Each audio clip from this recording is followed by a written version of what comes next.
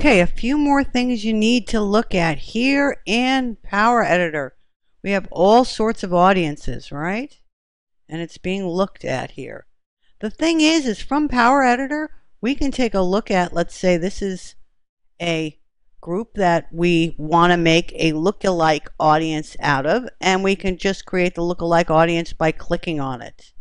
Okay, we can also create audiences just as a saved target group, custom audience, or lookalike group. So let's do a saved target group. Okay, and it could be part of a custom audience or not.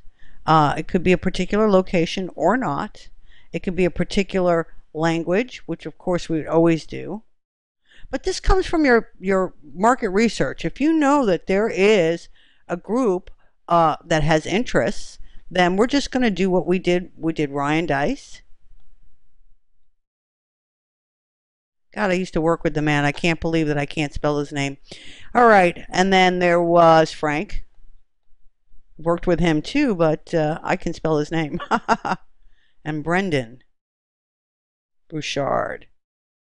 All right, and we add that. So now, once you find a target group that's working, you can make it into an audience of sorts.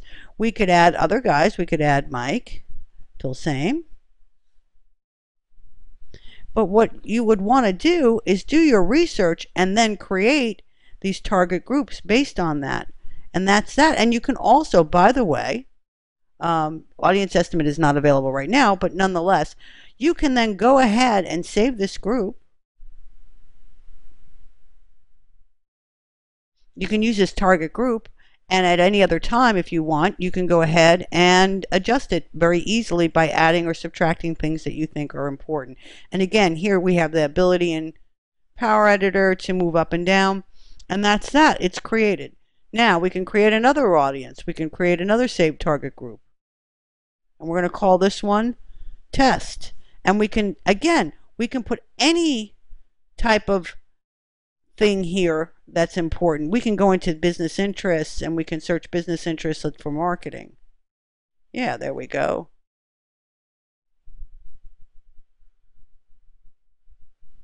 Yep. And we've got another test list. Now I can also delete the audience. This will allow me to upload it. Now list settings. Look at this. It gives me all sorts of information that I can add to this if I want to, as far as what I'm looking at. Friends of connections. These are all the things that we can add to our particular audiences. All right, so now we have similar audiences, we have lookalike audiences, we have connection audiences, we have saved target groups. We can also take those target groups, and once they do something, we can actually go ahead and create a similar audience of those. At this point, I've made all these similar groups, people who like Mike Filsaime.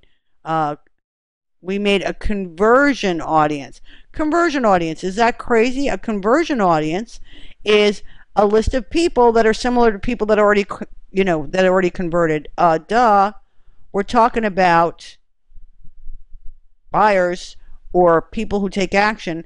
That's probably one of your most important groups, is your conversion group and your lookalike audience for conversions or for converters. And how do you create that?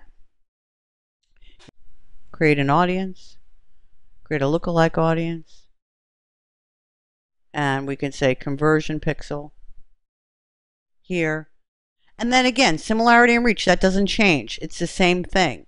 All right, so that is really amazing, a way to use your audiences in Power Editor in a way that you can't do it in the regular interface. And we can create these target groups, which also will go ahead and give us a lot more information. But remember, all of this stuff comes from your initial research you do either in Audience Insights or looking at your competitors and whatnot. So you can create target groups, because now, let's say, now that I created this target group called Gurus, right, I'm going to upload that change. And that's done. And we're going to close that. Now I'm going to go back to Manage Ads. And if I look at Audience here, I can use an existing targeting group now that's now Gurus. and I can use it over and over and over again, right? So that's in making my ads. It's really, really simple. You're going to have to practice going back and forth and making test campaigns, maybe pulling your hair out a little bit until you get it right, but I'm telling you, it's totally and completely worth it. You go ahead and make your workflow so much simpler by creating target groups, by making lookalike audiences, by making audiences that are similar to your fan pages, etc. and so on. It is so vital for your ads, because really the thing is that the ad has to pull. You have to know your ad copy. You have to have an image that makes a difference. But if you have the wrong target audience, it doesn't matter what you're doing. So there you go. I'll see you on the next video.